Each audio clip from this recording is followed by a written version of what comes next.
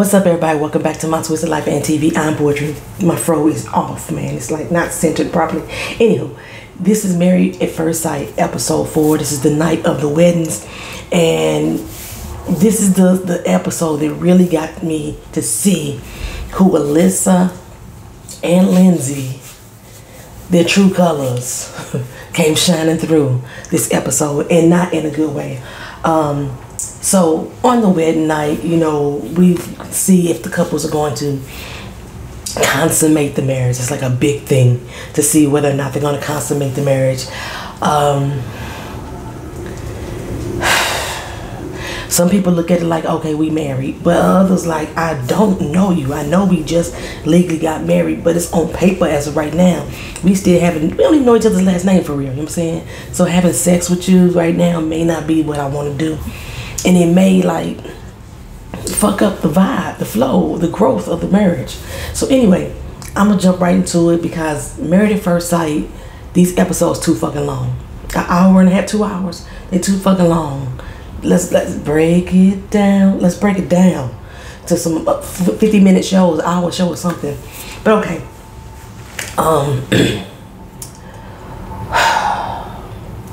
Last recap, I was talking about Elijah Wan and his dirty ass drawers.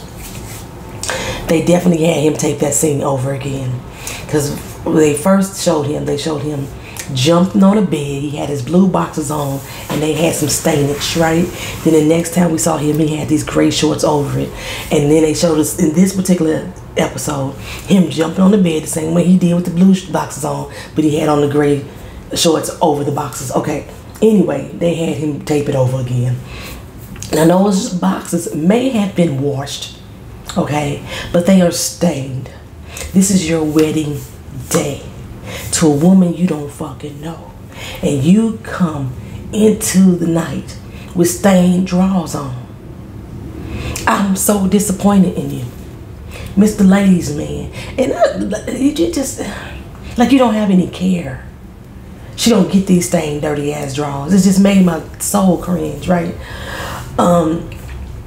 I still think that Elijah Wan is here just to be on a reality TV show. The way that my fro is like leaning is really throwing me out. I'm asleep. I would have to rest my voice in between videos, so I've been kind of asleep. But it's really throwing me off. I hope that I'm wrong about Elijah Wan. I just don't feel like I am. I thought I was hoping I was gonna be wrong about Alyssa, and there I wasn't. My initial feelings about Lindsay, girl. Okay, so anyway, he says that he hopes that this marriage is gonna be longer than the process, which is how he basically views it. This is just a trial run, and you know, after the 8 weeks. Only these 8 weeks matter in his mind, and hopefully we can keep it together afterwards. And Tina's like, what you mean? Of course we gonna stay married after the doggone process. This is a marriage. I'm your wife, right? This is the real deal for her in her eyes. So we go to Lindsay and Mark. I am liking their comfortability with one another a little bit more. However, I think that Mark, as genuine and as he can be, is still putting on for the cameras as well. He's treating Lindsay with the long-handled spoon, trying to make sure that she don't make a fool out of herself and embarrass him on TV too. That's where I see Mark is at in this position. But I still think that Mark has some reservations about Lindsay and who she is. I don't see this attraction that they talk about they have with one another. I don't see it at all. I just think they are both, they can muster up care. They could put on the act to say that they are attracted to each other so they can get through this doggone marriage, you know what I'm saying? They could build an interest in one another to a point. Yeah. I see them as cool. That's what I see them as right now. I ain't even trip off the fact that she was smudging the room. But putting that doggone thermostat on 80 degrees, we gonna fight about that, girl. You're like, it's getting hot in here. What the fuck is going on? You know what I'm saying? That was inconsiderate as fuck. Okay, but speaking of fighting, I have got to mention last episode how Jasmina Pops was like, look here, don't let Jasmina bully you, okay? But you don't bully her either, because then you're gonna have to answer to me. And Kim was like, no, Jasmine was saying, don't listen to him. My dad thinks that I'm bossy, you know. She says it's not that she's bossy, but she dated a guy before who wouldn't argue with her. And I see the importance of having an argument because you need to know how to do conflict resolution. If one person is shutting down all the time and won't communicate back with you, then that's not helping the situation. The argument is not necessarily a fight, you understand what I'm saying? But hell, he probably listened to Step Pop's advice, because remember he told Michael don't say shit. So maybe that's what he was doing too. Don't say shit. Well, anyway, Steve, I just simply love the ring pop proposal, right? He brought her a ring pop, got down on one knee and proposed to her again. Of course she said yes. That was so cute. It was so adorable, right? But I wonder at the same time, with being cute and adorable, is it also showing his frugalness? I know I keep hearing people with different YouTubers say he gotta have some money in order to, you know, be able to live like he's living. You know, he is still doing freelance work, but I really think that Steve is doing the bare minimum. If you're taking off on a road trip and you living out of your car, showering at the gas station, you ain't doing, it ain't like you ain't saving no buku bucks for that. You know what I'm saying? It probably was fast food it the whole time. Trust me, he wasn't out there doing no gourmet meals. He wasn't doing that. But anywho, I do, let's say the little ring pop, I do appreciate that. It's so cute. The kid in me really enjoyed it. She enjoyed it too. It made her smile. You know, it's just, I really appreciate them. Steve ready to smash too. He's really attracted to his wife. But she ain't on that page yet. Like, I don't even think that she really understands if he is attracted to her, because he's trying to be so reserved, so pulled back. She isn't sure at this moment what he really feels. But I still say, you know, Lindsay and Lindsay said that Noy would be the first one to have sex. I'm still banking it on being Lindsay at first. If Mark don't stop her, like I said, I don't know. I don't see the attraction between Mark and Lindsay. I don't.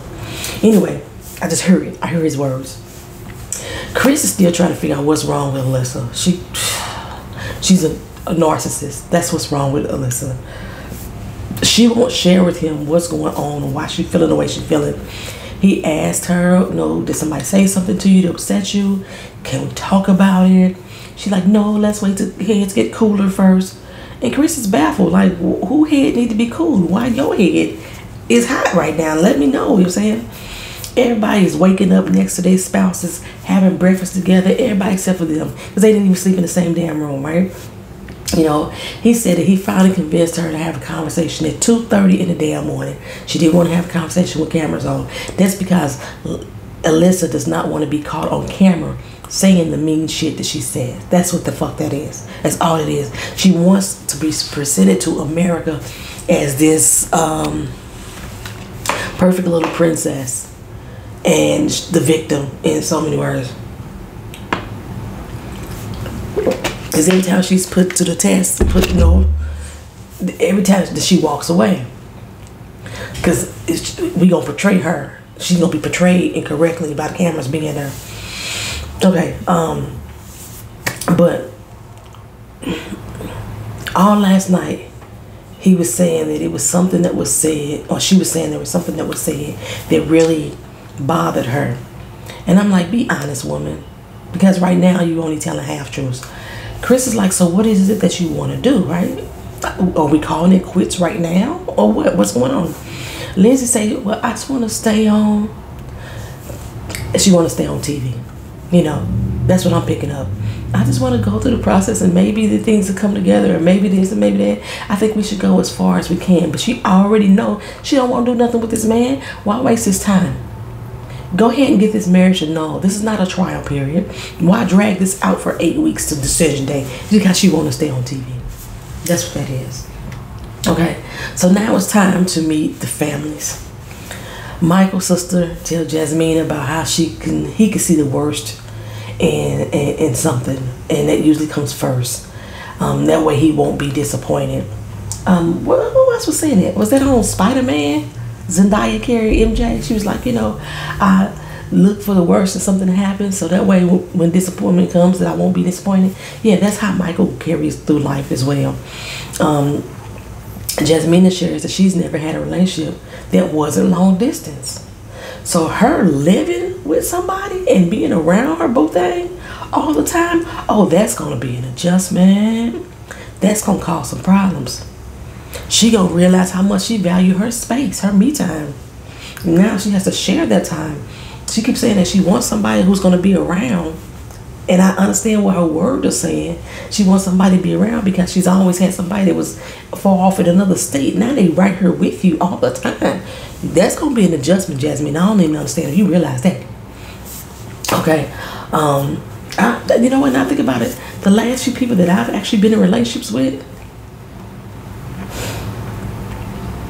they were long distance as well. I don't even know if I know how to like be in the same space with somebody that I'm dating right here with me. The last guy I was with, he was in and out of town, because he was a Olympic athlete. So he was in and out of town, running all over, whatever, for track club, whatever, back and forth to Canada, which was his home, where he was a citizen. He was homeless from the islands.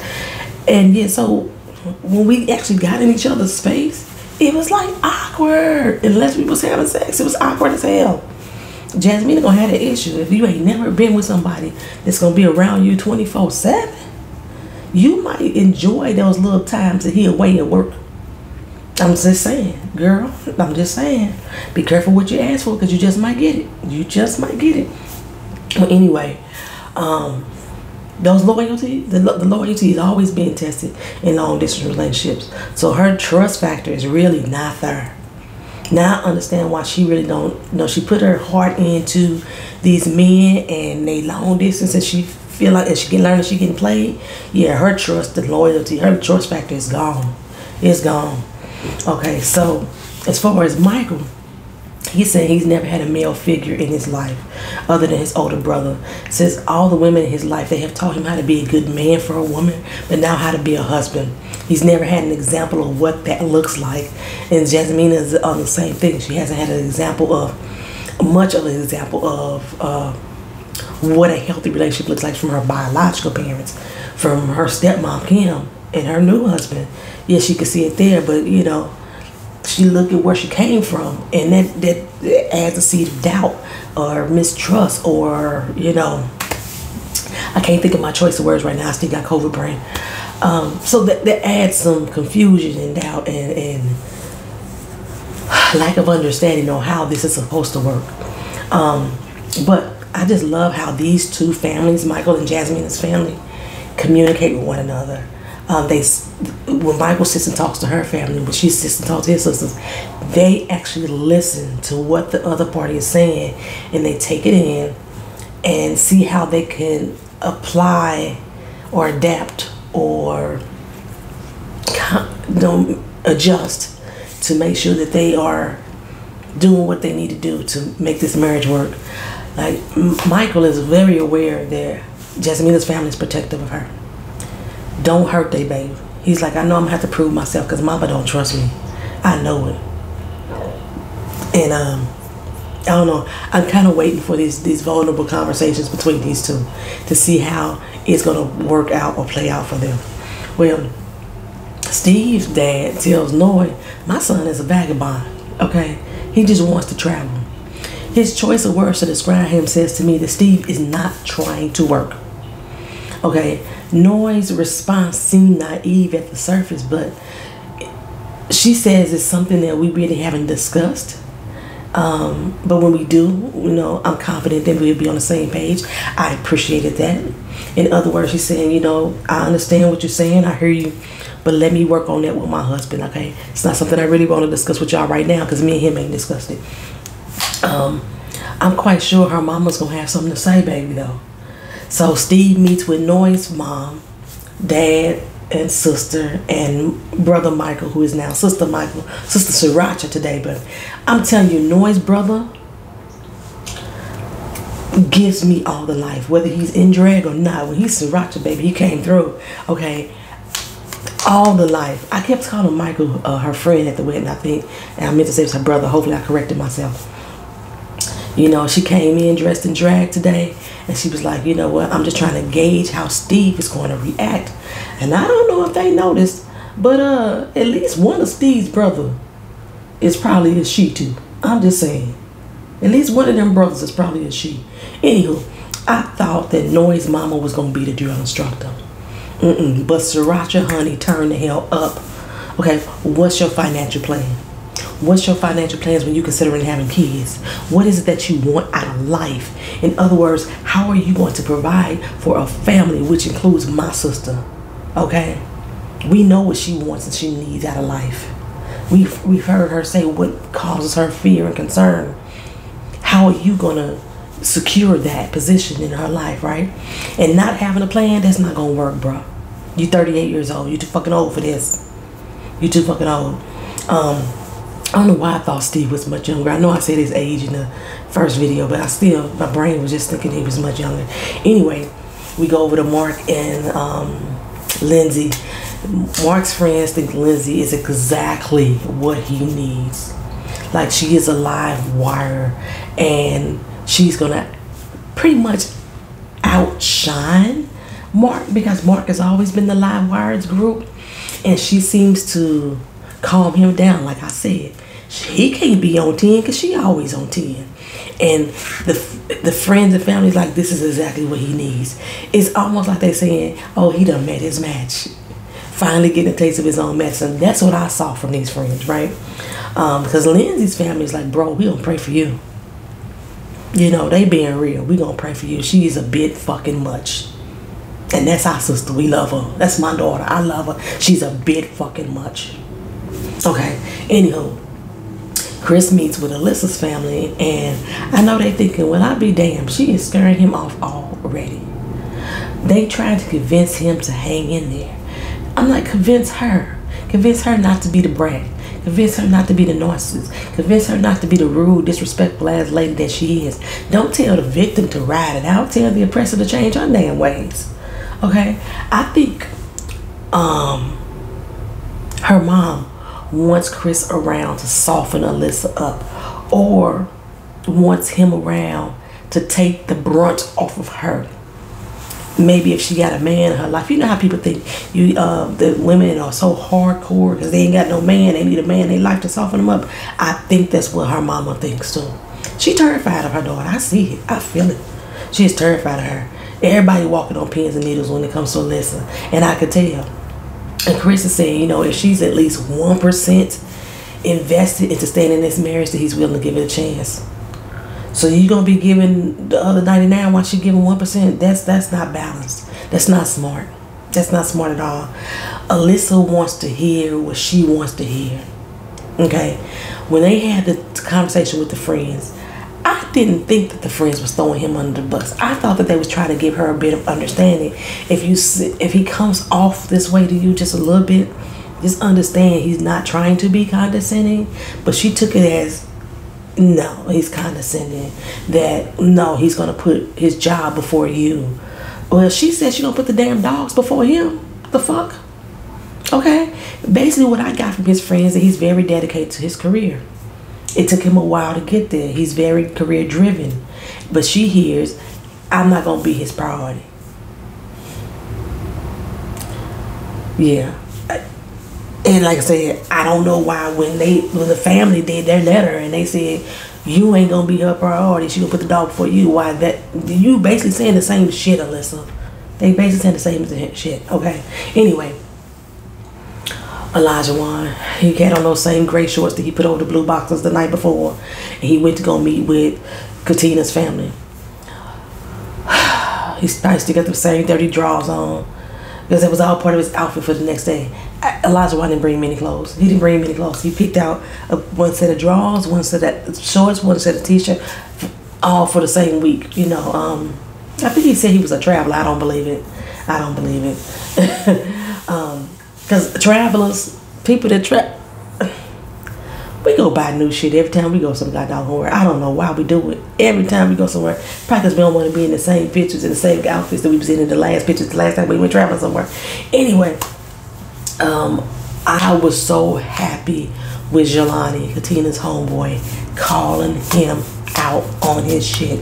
Everything that Jelani was feeling about Elijah Wan was exactly how I was feeling about Elijah Wan as well. He like, so you don't have a problem getting women.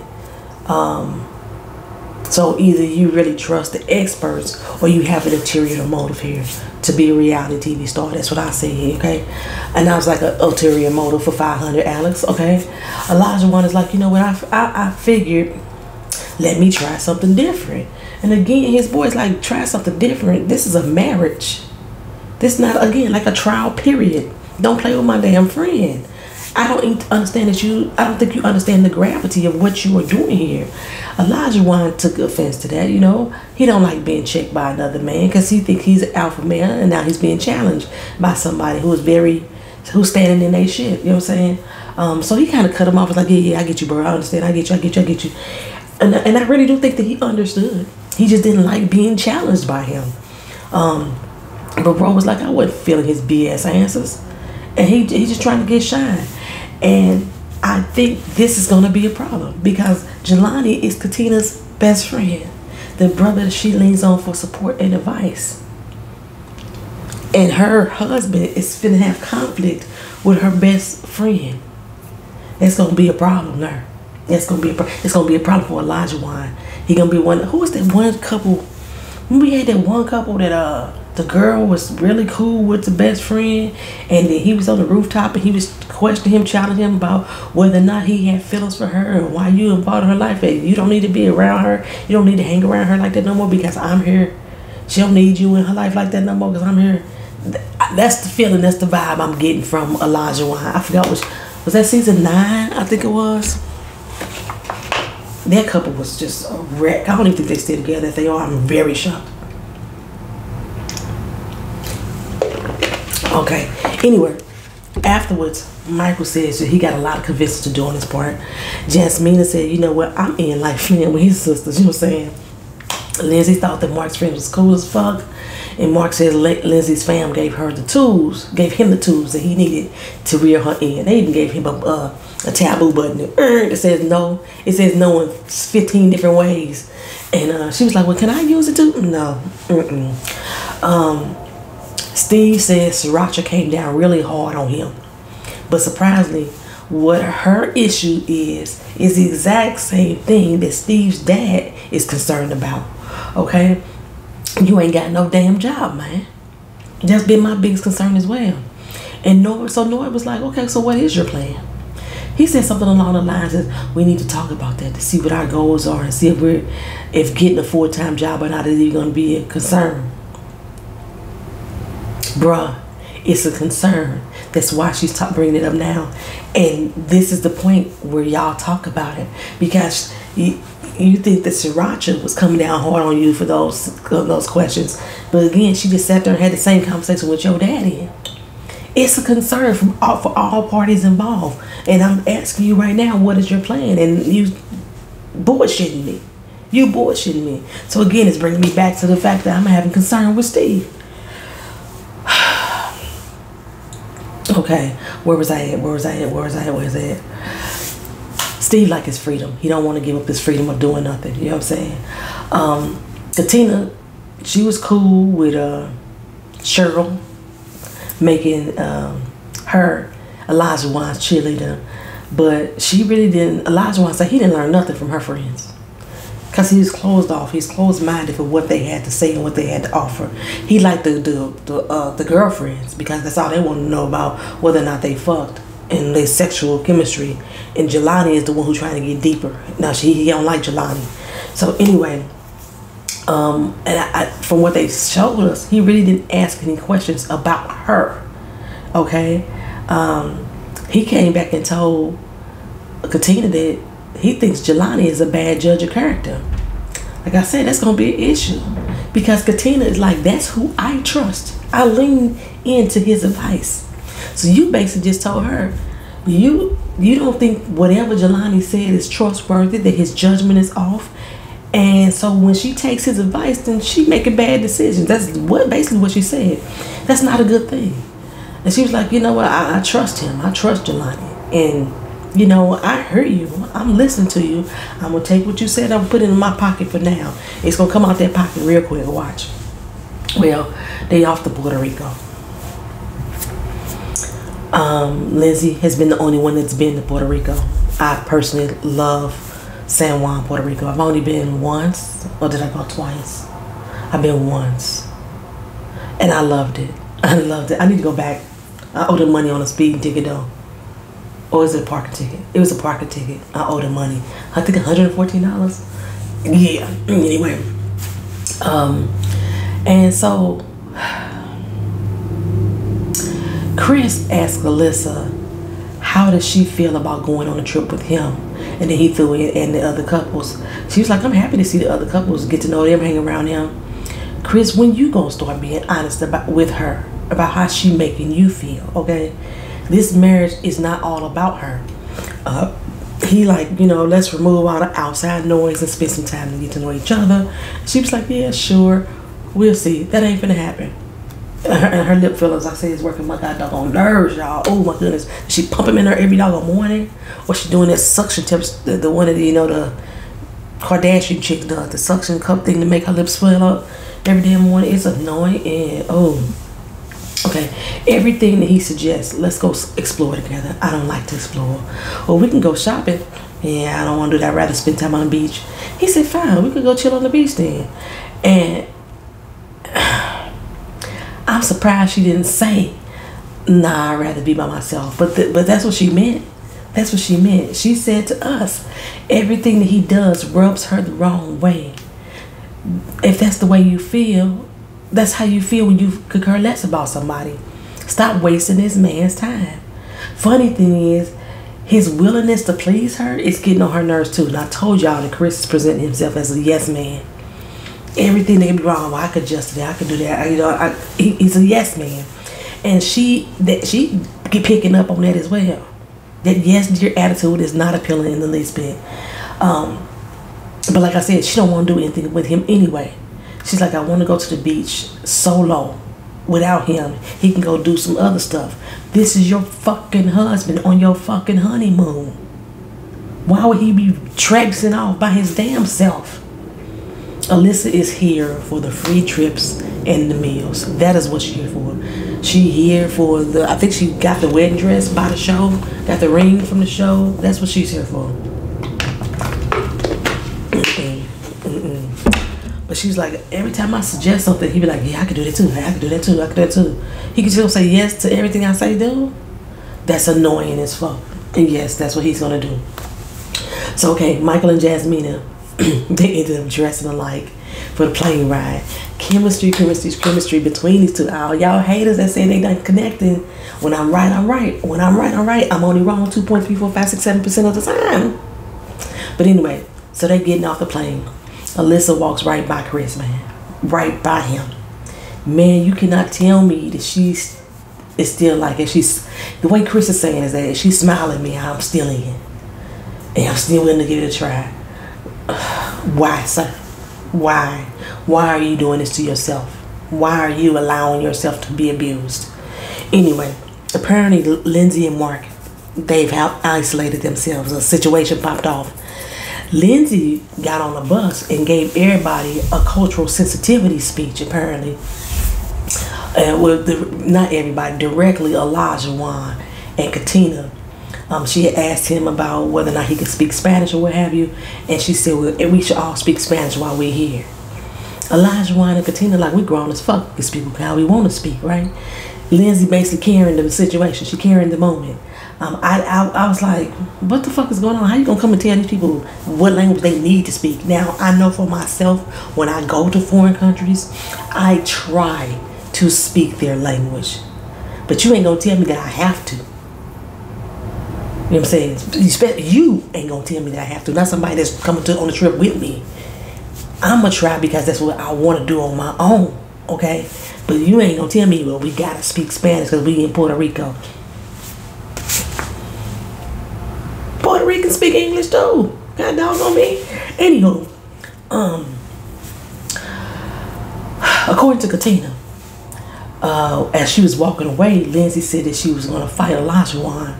And Katina turned the fuck up because what we not going to do is talk shit to my husband. Dirty draws and all. That's not what we going to do. She said keep that bitch away from her, right? Now, Lindsay, we show her, and she like she want to cry. And I think it's because she likes Olajuwon. She's attracted to Olajuwon. And now she, I guess, felt that she was going to have this banter back and forth with him, and he wasn't fucking playing that. But now she feels like a victim. Oh my goodness, he got aggressive with me. I can't stand a motherfucker that come up here, say some shit that's off-putting, and then when somebody come back and check your ass, now you the victim. I can't believe he talked to me that way. He raised up and got aggressive. Karen, if you don't sit your motherfucking ass down, sit down. Okay. Mark was like, look here, let's not let this ruin our fucking trip. Let Lindsay tell it. She felt that they were all joking, and then temperatures got raised, and one of the husbands got aggressive, and she said as a joke, what, you want to fight me? Bitch, those fighting words right there to me, okay? That's fighting words right there to me. And he apparently posted up on her very different versions of the story, and I'm keen to believe Olajuwon and Katina in this moment. But Mark, being the man that he is, did his thing. He tried to make sure she was calm, told her to get a shower, and he ended up taking a moment to herself. You need a moment. And he's going to go down there and try to resolve things. Okay, I understand that Mark talked to Olajuwon man to man, okay? And I was hoping that he wasn't going to come down there and make excuses for her, which he didn't. But speaking of tension, Alyssa is trying to hang tight to Katina and Olajuwon and Jasmine and Michael. She don't like Lindsay at all. But all the while, her husband is just out here like a little lost puppy. You know, everybody else sees what's going on between them, but they all too scared to say something. And then Mark came down and joined them, and he didn't pull no punches. He came down and got straight to the point. He's like, I want to apologize for my team. I appreciated that. Not from just my wife, but my team, because we right here. We all got buttons. We all on different pages. But let's try to forgive and learn to be at peace with each other while we're on this trip. You know what I'm saying? Can we at least try to get past this moment right now? And they had already been discussing it downstairs because everybody was trying to get an understanding of what really went on, what happened. And Katina still feeling salty. She's like, she ain't my sis, she ain't my friend. You know what I'm saying? Like I said, keep her ass away from me. I'll be cordial, but we don't need to hang out for long periods of time because she rubs me the wrong way. And first I was like, Katina, you being kind of petty right now. But then I kind of understand. But Jasmine is like, I ain't got time for this shit. This is my honeymoon. This is my honeymoon. Why ain't finna let this bitch ruin my goddamn honeymoon? That's basically what's going on. So I'm so glad that Chris finally called Alyssa out on her shit. Because she's a manipulative narcissist. And it's no win with her. Call it quits and go home, Chris. That's what you need to do. Because right now, she gaslighting you. And from what I can see, the show producers are trying to convince you to stay on here just for airtime and ratings. Take your ass home. Okay? Take your ass home. And there was a whole lot of more shit that happened after this episode. But it's just long. This is long as hell, and I'm running out of time on this video anyway.